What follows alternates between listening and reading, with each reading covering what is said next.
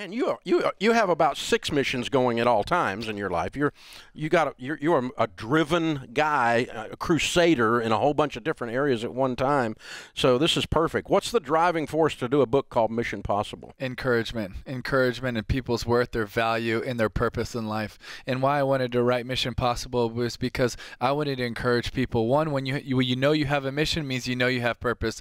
And two, when you know it's possible, you have encouragement for endurance and for stamina in your race. And I want to encourage people that it's not impossible to have a life that counts. We get to have a life that truly counts. God has made that possible. I believe he's given every single one of us purpose. He's given every single one of us a mission. A mission means a task or a job someone is given to do. And actually the origin of the word means to send. And I believe every single one of us has been sent here for a mission, for a purpose, for a plan. And that is possible. Possible means to be able. That mission, we are able to accomplish that mission to truly make our life count. And you know, so many people are going to say, well, you know what? I think what I need to really run after is money, fame, and power, status, and all these other things. And I'm here to say you could have all those things, and you could still be empty and not really have anything, right? Be careful if you run after them. You might catch them. You might catch them.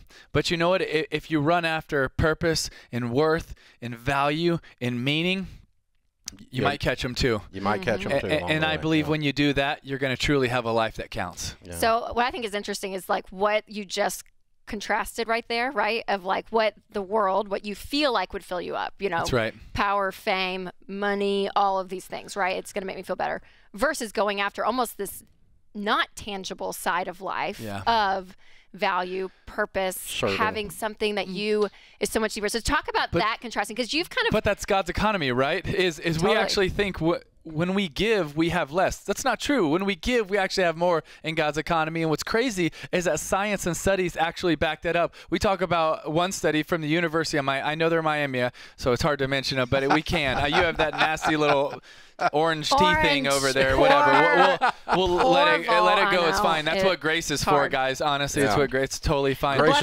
is for SEC football. That's exactly right. I know. But we talk about this study, and it's fascinating because these groups write down one thing every day they're grateful for, and then other groups write down things that they don't like, and then there's different groups in here. And the group that would write down, you think it's nothing, right? One day, write down, or every day, write down one thing you're grateful for. It had a biochemical positive change in their life, in their body, from the inside out, just by writing down one thing they're grateful for. So gratitude changes your life. But also there's another study about a helper's high. When you choose to actually serve and give selflessly to other people, you also have a biochemical positive reaction from the inside out. And it's crazy. Wait a second. To actually do these things, to choose to be grateful, to choose to help, not only do I have an emotional response, but I actually have a chemical response for the better. That's crazy. And you live longer. And you have a higher quality of life in the process. No doubt. Oh, yeah. Rachel's got a gratitude journal that we put out, right? The contentment journal. Contentment journal. But gratitude's one of the steps to contentment, because it is. It's like when you're able to have peace with where you're at, where God's put you. I'm like, there's a level of power there that brings. There's and no gratitude doubt. is that first step. And I feel like one of the things that we're fighting right now, and we were talking about it before the show right now, is comparison. And why would you... Literally, another study came out that said 12% of our daily thoughts are spent on some form of comparison. When you are spending your life comparing yourself against other people, what you're really saying is, God, I'm not happy, I'm not grateful, I'm not content of where you put me, and I need to be like somebody else. Listen, if God wanted you to be like someone else, he would have made you like somebody else, but he didn't. He created you with a design and with a plan for it to be exactly who you are and to make the most out of what he has given you. You were created in love, by love, and for love, and he has a great plan and purpose for your life. You have a mission, and that mission is possible. But before you can answer that mission, you have to know there is a mission. You have to know that I'm here on purpose. And when you know that you're here on purpose, I don't have to spend my whole life wishing I was somebody else, because the God of this universe, who is sovereign and in control of all of it, in his design, in his wisdom, and in his love for us, he made me who I am for a reason, and he didn't make a mistake, and he didn't make a mistake on you. Okay, so for someone out there that's listening, and they're like, this is great, Tim. Absolutely. Gosh, I want that. I'm longing for that. Everything you're saying like, yes, like how does someone start when someone does feel like that they're in this cycle of comparison or this cycle of hopelessness? Yes. What's the thing to be like, okay, how do I connect to my God-given design? How do I connect to my God-given That's such a good question. And it's one of the things that we really try to focus on here is we talk about the principles kind of from a very, 30,000-foot view, but then we also want to get into the practical of every single day. Yeah. And a lot of people come and say, Timmy, how do I know what my mission, what my calling, my purpose is? And I'll first say, I don't know exactly, but have your eyes ever been open to a need, to a hurting person, to a church that's doing something too cool, to a nonprofit that you feel really strongly towards, and has your heart ever felt compassion to want to step up and do something for that hurting person or that person in the hospital or that person in the old folks home or that person on the side of the street? If so, that's probably God saying, hey, I want you to go meet that need.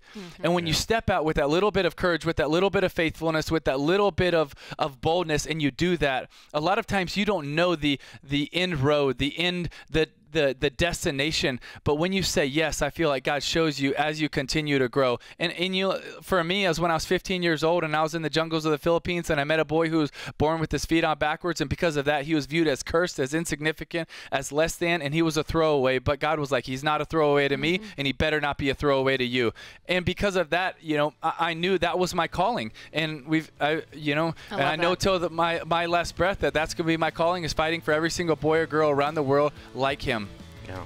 And being obedient in the small things. That's right, in the small things. There is this strange dance we have that mixes into this message. And around here we always quote St. Ambrose, pray like it all depends on God. Yes. Work like it all depends on you. That's right. And so sometimes I meet people of faith who need to get off their tail and go do something. Yes. And sometimes I meet people of faith who are a little bit too dependent on their own power. Correct. And they missed out on exponential. Yes. Because they didn't do both. Yeah. You've got to do the planting so that you're going to reap what you sow. You've got to do the work. You've got to do the no discipline seems pleasant at the time, but it yields a harvest of righteousness. You've got to do those things, and then God comes along and joins if you keep your arms open. That's right. I was literally listening to a sermon on Sunday, and he brought up both of those, and then he said, do both. Do both, right? We need to have faith that God is sovereign and God is in control, and we need to have faith knowing that we got to do what we're called to do, but he's going to do what he wants to do, and he's in control of all of it. But we also are called co-laborers for a reason, co-workers. And also we know that he's given us a mission, a job, a responsibility, but are we truly going after it like it depends on us? And honestly, that's one of the reasons why my dad is my biggest hero, because his entire adult life, he has truly gone after it. And I got to see all these other people in the church, and they would talk about it, and they would raise their hand. It was all this cool stuff, but I was like, but you don't do anything. It's really cool, but man, I wanted to be like my dad because he was all about it. He was all about it. His whole entire adult life, I saw him loving people that could literally not do anything for him. Yeah. You see, I didn't want to be that person that I would talk about God's love for humanity, but you know what? When we look at Scripture and we look at God's love, which is agape, there are 4 types of love in the Greek, and agape being most admirable, and the best definition I've ever heard of it was to choose the best interest for another person and act on their behalf. But you know what's in the Bible more than agape? Is agapao. Because agape is the noun, agapao is the verb.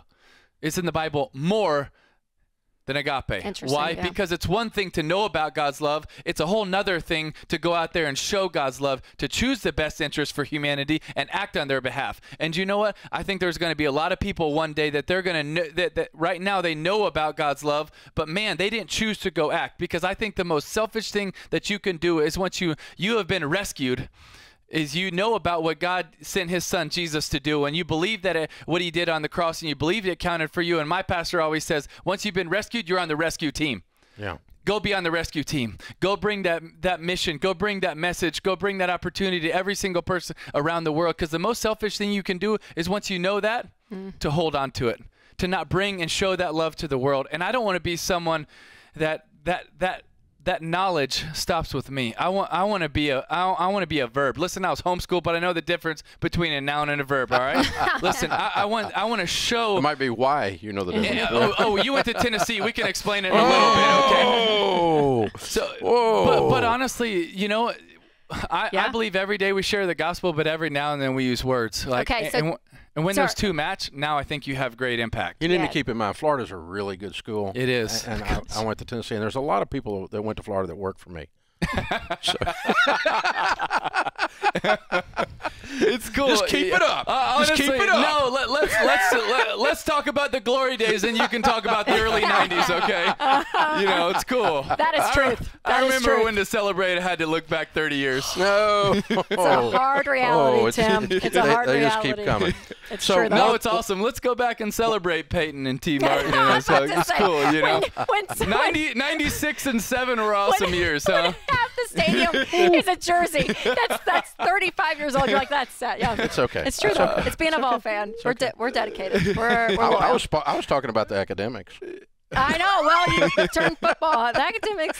I love it. Honestly, I want Tennessee to be good. I genuinely that's do. nice of you, Tim. I'm honestly, You're just being the serious with guy. that. You're so One, because I nice. love the SEC, but two, we freaking need them to be good again. Like, come on. And they're getting back. And at least this year they were exciting with their offense. Hello, gunslinger. Yeah. Yeah. So one of the greatest questions you can ask is, does my life change other people's lives for the better? That's one of the statements towards the end of the book. And one of my best friends, pastor that's graduated, he's gone on to be with the Lord, used to say, if it's not helpful, if it doesn't promote healing, and it doesn't spread hope, why are you doing it? Yeah. And so you get to the end and go, you know, did I leave an impact? Did I leave a mark? That's right. And that's how you know if you were on mission. That's right. And you know, I believe that one of the greatest forms of tragedy is to be successful in all the things that don't matter. And I think there's going to be a lot of people one day that are going to look back and they're going to say, you know what, I was successful in all of these things, but none of them matter. And man, I just don't want to say that or feel that or know that about my life. Is, you know, I've been fortunate in a few areas to be a little bit successful. Man, but success doesn't matter. But I do think that every single person that has been blessed to have a little bit of success, I believe that we can turn that into significance, because I believe success is about us, but significance is about other people. And I want to encourage all those people that are listening right now and you've been blessed with success. You have the chance to turn that into significance by looking outward, by looking at people that need you, that need that help, and you can make a difference in their life. Because what are you going to think one day? Oh my gosh, what are you going to brag about in your deathbed? Look at all this success I had. I've been fortunate to talk to a lot of people on their deathbed, whether that's been in hospitals, it's been in death row, it's been in so many different places, in so many different countries. And very rarely do you ever hear someone talk about an accomplishment. Yep. But you do hear them talk about meaning and purpose. Or you hear them say, I wish I would have done more.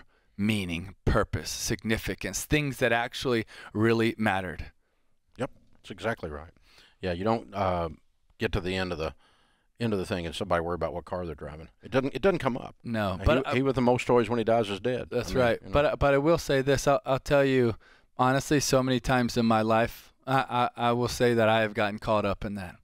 I think, man, I've so many times I've gotten caught up. I thought, man, but if we can win this championship, man, but if we can beat Tennessee again, man, but if we can win the SEC, man, but if we can win this championship, man, but if I can prove the doubters wrong and be a first-round draft pick, if we can prove them wrong and get to the playoffs, you know, and those aren't bad things, but too many times in my life they were everything. Yeah. And God had to say, no, that's not everything. That's a game. And it's okay. I know you love it. That's a good thing. I put you here for that. Yeah. But remember, I didn't put you here for a game. You know, I remember I just won the Heisman Trophy, and then a few weeks later I was in Thailand. I got a chance to do some cool things, and I saw a boy that was starving on the side of this feeding center that was squatting in this corner of a ditch, and he was wearing an orange and blue number 15 Tim Tebow jersey, and I just started weeping because I knew God was pricking my heart saying, you think that you're cool, or you think that you matter because you just won this trophy and people are celebrating you. Who's celebrating that boy? You see, I died just as much for that boy as I died for you. And you know what? A game's not going to do anything for that boy, but you can. So don't remember why Don't forget why you're here. Don't forget why I died. I didn't die for a game. I died for humanity. I died for that boy. I want you to love that boy. Amen.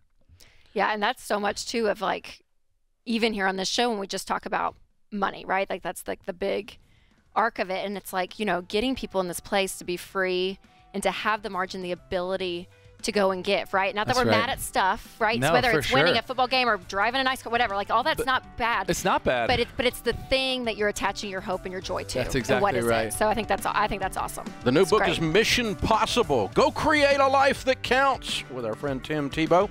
Thanks for coming by, my brother. Thank you, guys. Always I appreciate good to y'all spend so time much. with you. Thank you. I'm so grateful for y'all. You too, brother.